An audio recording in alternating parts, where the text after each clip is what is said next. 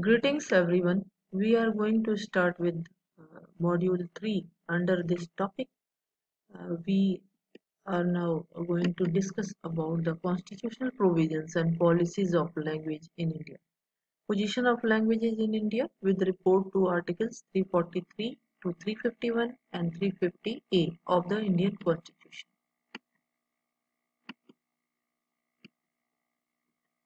Let us start. As you can see, so first we will go through the introduction and then we will be doing with the articles. In this video, we will be discussing about three articles and the rest will be continued. So the constitution was adopted in 1950 and stipulated that English and Hindi would be used for the union's official business for a period of 15 years. After that time, Hindi was supposed to become the sole official language of the Union. It proved impossible to replace English with Hindi. Because of strong opposition from the southern states where Dravidian languages were spoken, they felt that the federal government was trying to impose Hindi across the country, including the south, and preferred to continue using English, which they found more acceptable because, unlike Hindi, it was not associated with any particular ethnic group. Later, the Official Languages Act legally established Hindi and English as the languages used in Congress, while leaving states and territories free to choose their own official languages. The Official Languages Act was adopted in Hindi and English language both. Let us start with Article 343. As you can see, the title of the article is Official Language of the Union. So, the official language of the Union shall be Hindi in Devanagari script. The form of numerals to be used for the official purposes of the Union shall be the international form of Indian numerals. So, Hindi was adopted with its Devanagari script, but the forms of numeral were international, not Hindi numerals were adopted. Notwithstanding anything in clause 1 for a period of 15 years from the commencement of the constitution, the English language shall continue to be used for all the official purposes of the Union for which it was being used immediately before such commencement.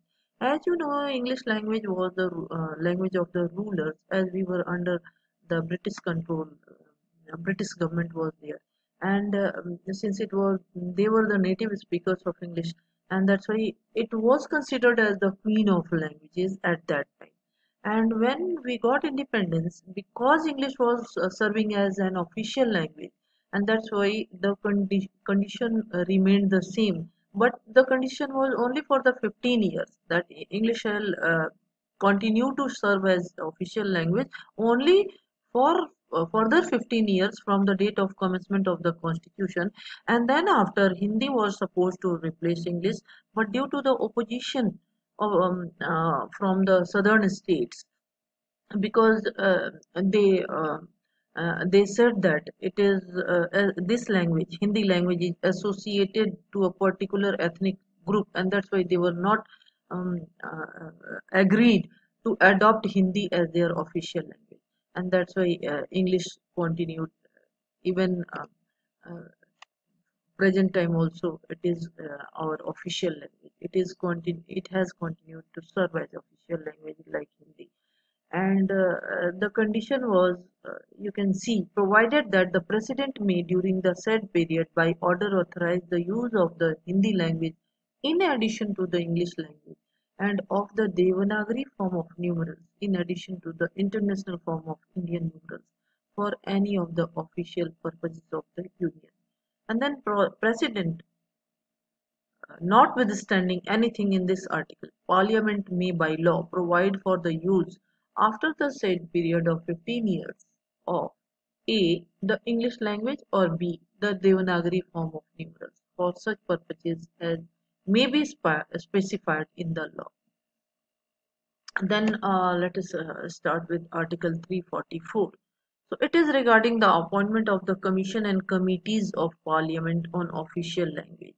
As Hindi was adopted as our official language, so for the promotion of Hindi language. Some commissions and committees were supposed to be appointed, and then in this article, what will be the procedure for the appointment of these commissions and committees, and what will be the structure of these commissions and committees along with their roles and responsibilities, means the members of the committees and commissions, what should be their role and how they have to perform their duties. All these things are given in this article. So you can see the president shall, at the expiration of 5 years from the commencement of this constitution, and thereafter at the expiration of 10 years from such commencement, by order constitute a commission which shall consist of a chairman and such other members representing the different languages specified in the English schedule as the President may appoint, and the order shall define the procedure to be followed by the Commission. It shall be the duty of the Commission to make recommendations to the President as to the progressive use of the Hindi language for the official purposes of the Union, and restrictions on the use of the English language for all or any of the official purposes of the Union. And then third, the language to be used for all or any of the purposes mentioned in Article 348. Later on, we will be discussing about Article 348 also.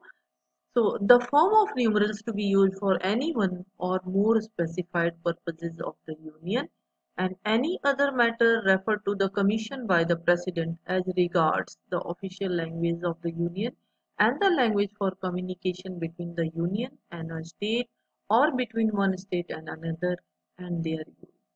And then in making their recommendations under clause 2, the Commission shall have due regard to the industrial, cultural and scientific advancement of India, and the just claims and the interests of persons belonging to the non-Hindi speaking areas in regard to the public services.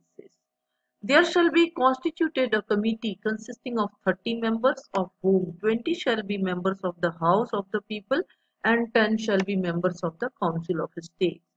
So 10 members from Lok Sabha and Rajya Sabha from both the houses, and then after 10 members from the Council of the State. So the, there shall be in total 30 members to be elected, not nominated.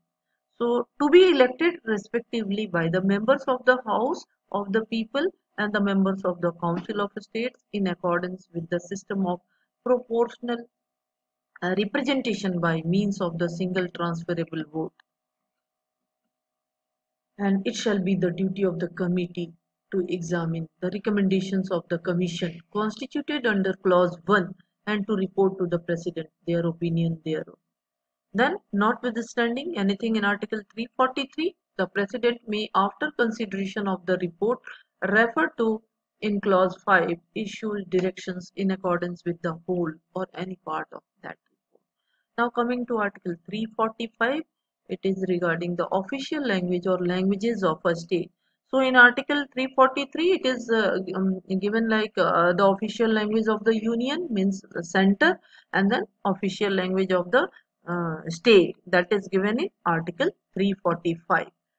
So you can see, subject to the provisions of Article 346 and 347, the legislature of a state may by law adopt any one or more of the languages in use in the state, or Hindi as the language, or languages to be used for all or any of the official purposes of that state, provided that there is a condition. Until the legislature of the state otherwise provides by law, the English language shall continue to be used for those official purposes within the state for which it was being used immediately before the commencement of this constitution.